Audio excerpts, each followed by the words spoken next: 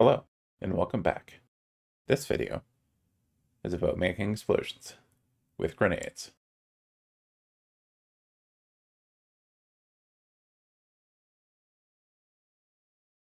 First, we will start by creating a Niagara system. This will be a new system from selected emitters. Scroll down a bit and choose omnidirectional burst. We call this P_explosion. This will be a very simple particle system. There are many videos on how to create particle systems and explosions and whatnot. I'm going to shorten the lifetime a bit.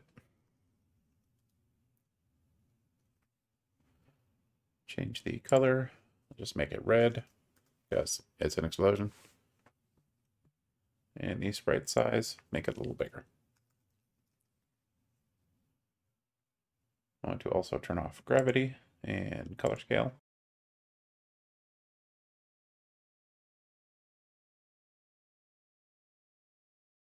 Next, I will create an actor. BP explosion. This will simply have a Niagara particle system component. I'll just set that as the root and set the system to the one just created.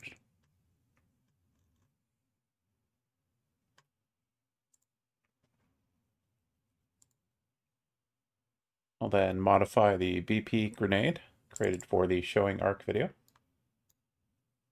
We don't need both a collision and a sphere. We can just make the sphere the root and get rid of the collision. To go to the collision section, switch this to custom. It's going to block everything except projectile, and it will be a projectile type. We also want to switch this. Should bounce.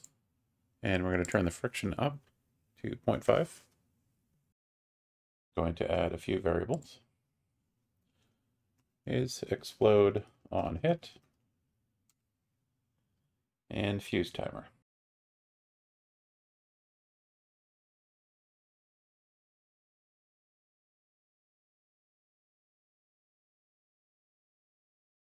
Compile so I can edit them.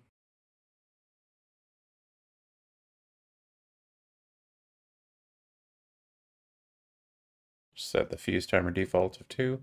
I want them both to be instance editable and expose on spawn.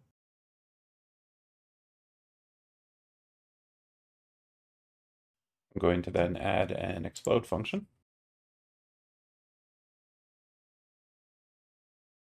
This will spawn actor. I'll choose the BP explosion just created.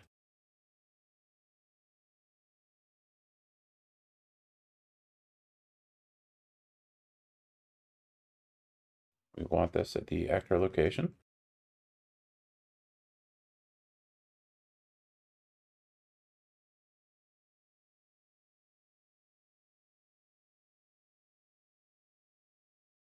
And then we can also play a sound at that location. The starter content has a few explosion sounds. And I'm going to drop the volume here down to 0.2.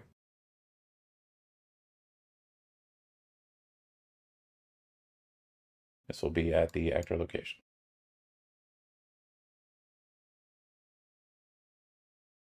Lastly, I want to destroy the grenade.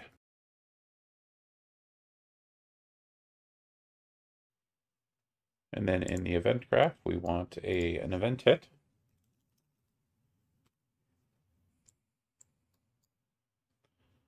I'm going to hold B, click. If explode on hit is set, then we just call explode. For the FuseTimer, we can call set timer by function name. Function name is explode. And the timer is this variable.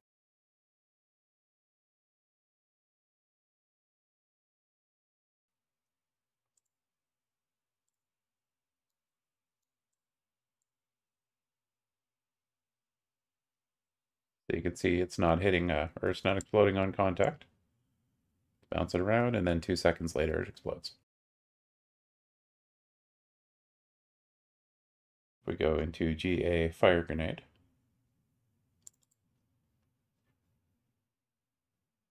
We now have these variables, expose on spawn. Set that to true.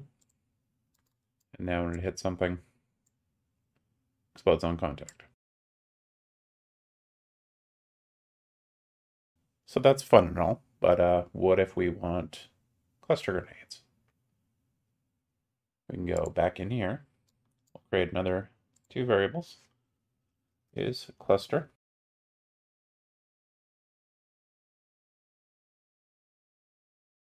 And explosion scale. This cluster is a float.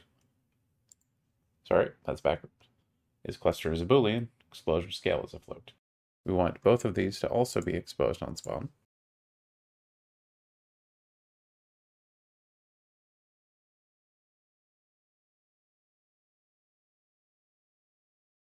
So then in explode, we're going to create and call another function. Call this spawn cluster. And that just gets called at the beginning of explode.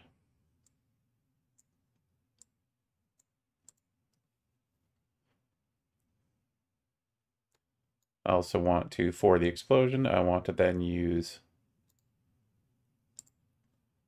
the explosion scale.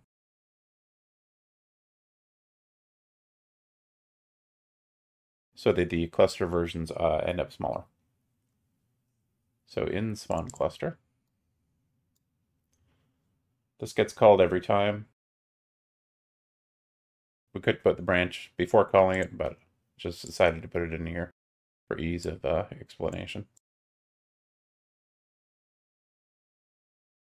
So make sure that it's true. I'm going to add a for loop. Just going to have 4 clusters created. So that'll be from 0 to 3 inclusive. And that's also going to spawn actor,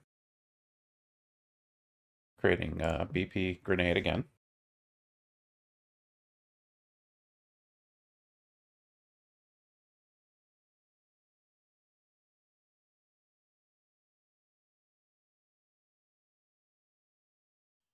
The spawn location will again be get actor location.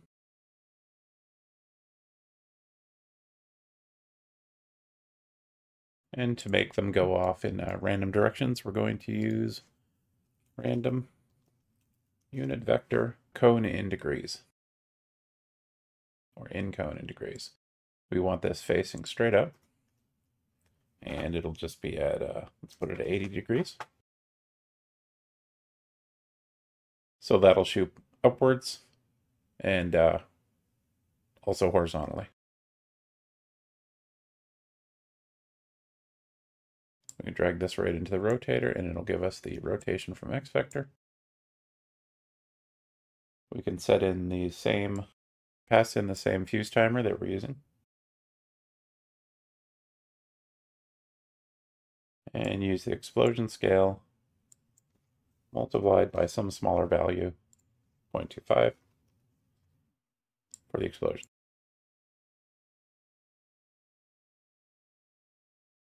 Lastly, we do not want the grenade itself to go as fast as the original.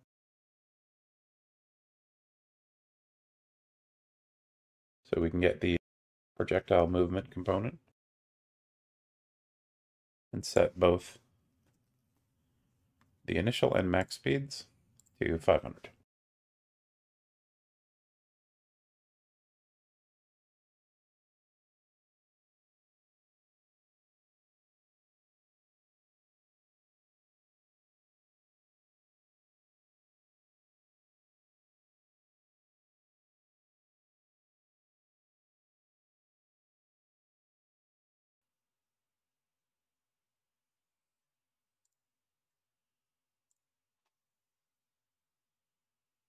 We also need to turn on the is cluster if we want to see that.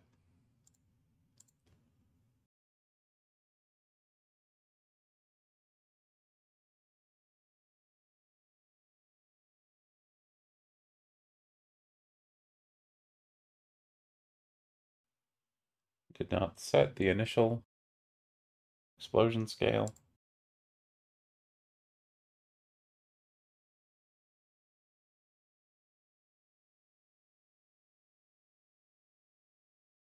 There we go.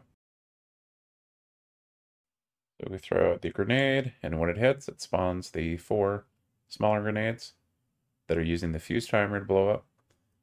If we wanted them all to explode on contact,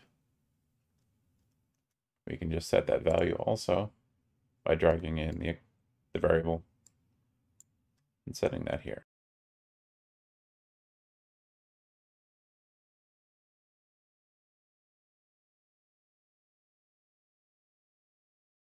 To apply damage, you would want to do that in the explode function. You can just add a call to sphere overlap actors, iterate through the array, and then use the built-in system or the gameplay ability system, both of which you can refer to previous videos, which I've linked in the description. Thanks for watching. If you liked the video and you would like to see more, you know what to do. If you have suggestions on future content or abilities you would like to see, let me know down below.